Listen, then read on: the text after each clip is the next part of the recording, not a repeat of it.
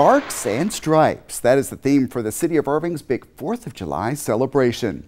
The fun gets started with a parade at 9 a.m. on Monday, July 4th in downtown Irving. That will be followed by a watermelon reception in Heritage Park. There is a lot of tradition with that event. Well, it's a real opportunity for us to bring people together and to celebrate our patriotism. That evening, the fun moves to Levy Event Plaza for live music and fireworks. Kathy Whiteman and I will be your hosts for that spectacular. And new this year, these fireworks will be sent skyward from 5 barges across Lake Carolyn.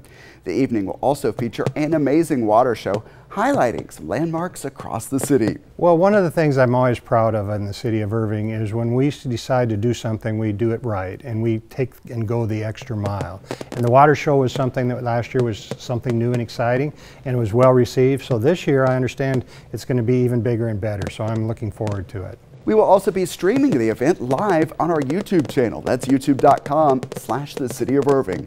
And if you are going in person, irvingevents.org is the site to find more specifics such as parking info for Sparks and Stripes.